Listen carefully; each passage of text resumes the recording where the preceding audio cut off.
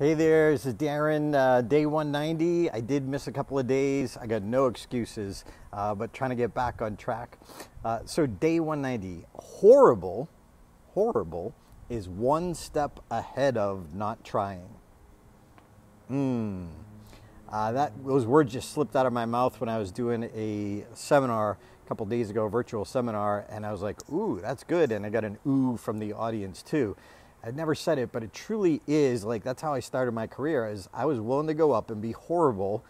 And so that is a step ahead of people who aren't willing to dare and aren't willing to have the courage to make those mistakes, because those mistakes are critical to getting to your next step.